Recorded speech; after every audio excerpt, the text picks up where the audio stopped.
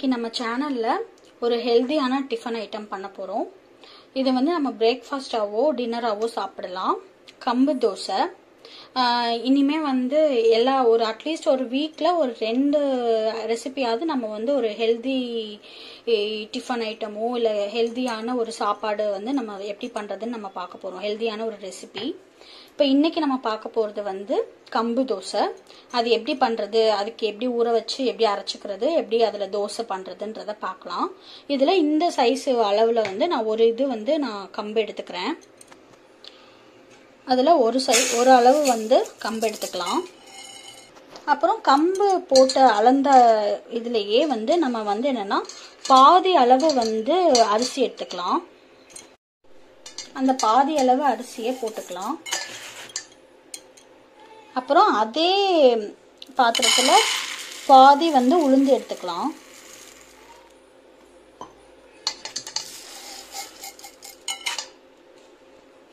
கொஞ்சமா வெந்தயம் போட்டுக்கலாம். எல்லாத்தையுமே ஒரு 2-3 தடவை நல்லா தண்ணியில கழுவிக்கலாம். இப்போ நல்லா ஒரு 2-3 தடவை நல்லா கழுவியாச்சு. இப்போ இதை நல்ல தண்ணி வச்சு நம்ம இதை ஊற வச்சுக்கலாம். ஏன்னா இதே தண்ணியவே தான் நம்ம அரைக்கிறதுக்கு எல்லாத்துக்கும் யூஸ் பண்ணிக்க போகிறோம். ஏன்னா அது ஊறினாலே வந்து அதில் கொஞ்சம் சத்தெல்லாம், அந்த கம்பில் இருக்கிற சத்து அதெல்லாம் அதில் பட்டுரும். ஸோ இதில் வந்து என்னென்னா நல்லா வந்து ஒரு 2 to 3 hours இது வந்து நல்லா ஊறுற மாதிரி பார்த்துக்கலாம். மூடி வச்சிடலாம். அரிசி வந்து நீங்கள் வந்து நார்மலாக வீட்டில் நீங்கள் எந்த அரிசி யூஸ் பண்ணுவீங்களோ, இட்லி அரிசி யூஸ் பண்ணிங்கன்னா இட்லி அரிசி யூஸ் பண்ணிக்கோங்க. இல்லை சாப்பாடு அரிசினாலும் எந்த அரிசினாலும் யூஸ் பண்ணிக்கலாம். பட் இட்லி அரிசி ரொம்ப நல்லது. இப்போ இதை வந்து ஒரு 2-3 மணி நேரம் நம்ம இதை நல்லா ஊற வச்சிடலாம். நல்லா ஊறட்டும். கம்பு அரிசி எல்லாமே நல்லா ஊறிடுச்சு. இப்போ இதை நம்ம வந்து மிக்ஸி ஜார்ல போட்டு அரைச்சி எடுத்துக்கலாம்.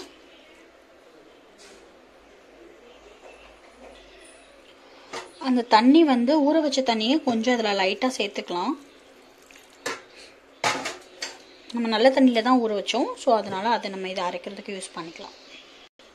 அரைச்சாச்சு. இப்போ ஓப்பன் பண்ணிடலாம். அரைக்கிறப்ப தேவையான அளவு கொஞ்சம் தண்ணி இடையில சேர்த்துக்கோங்க. நல்லா அரைப்பட்டுருச்சு.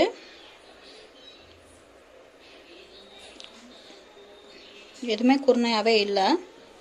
ஸோ இப்போ நம்ம ஒரு பாத்திரத்தில் இதை மாற்றிக்கலாம். இப்போ தேவையான அளவு உப்பு சேர்த்து நல்லா மிக்ஸ் பண்ணி விட்டுறலாம்.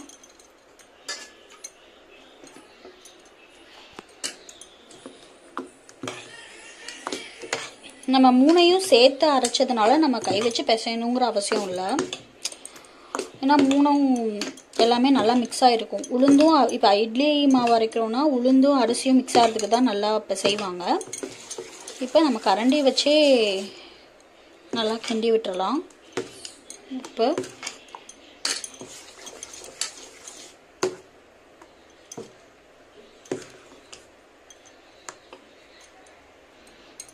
இப்போ நமக்கு தோசைக்கான மாவு ரெடி. இது வந்து ஒரு 6 மணி நேரத்துலேருந்து 8 மணி நேரம் வரைக்கும் நல்லா புளிக்கணும். புளிச்சதுக்கப்புறம் தான் நம்ம தோசை பண்ண முடியும். இதை நல்லா மூடி வச்சுட்டு நம்ம ஒரு 6 hours to 8 hours வந்து புளிக்க வச்சிடலாம்.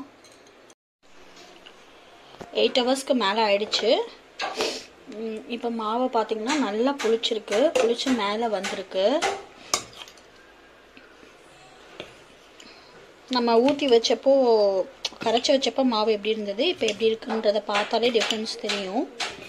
நல்லா புளிச்சு மேலே வந்திருக்கு.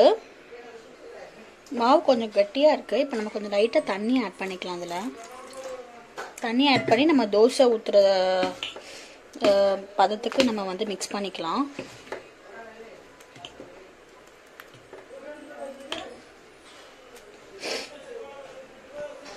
தோசைக்கெல்லாம் அடுப்பில் வச்சாச்சு. இப்போ நம்ம தோசை ஊற்றிடலாம்.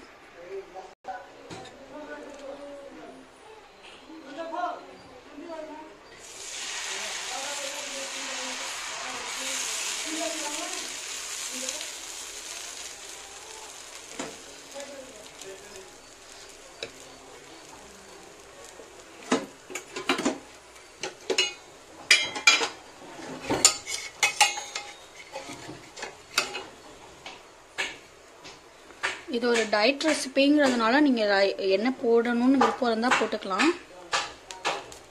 நான் லைட்டாக போடுறேன். குழந்தைக்கு தான் கொடுக்க போகிறாங்கிறதுனால நான் லைட்டாக போடுறேன்.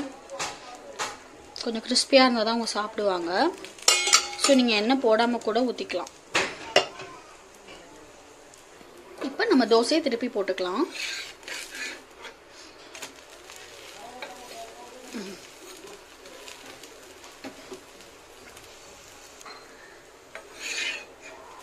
இப்போ எடுத்துடலாம்.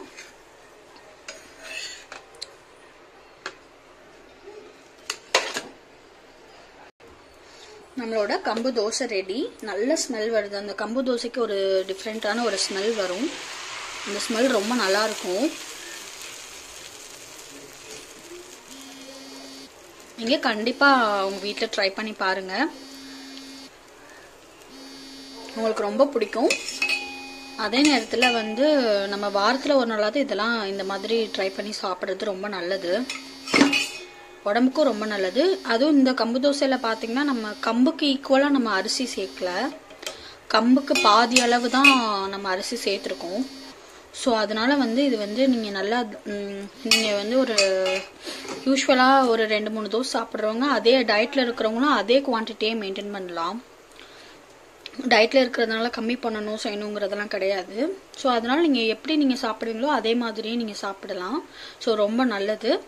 நீங்கள் கண்டிப்பாக ட்ரை பண்ணி பாருங்கள் உங்கள் வீட்டில். தேங்க்யூ.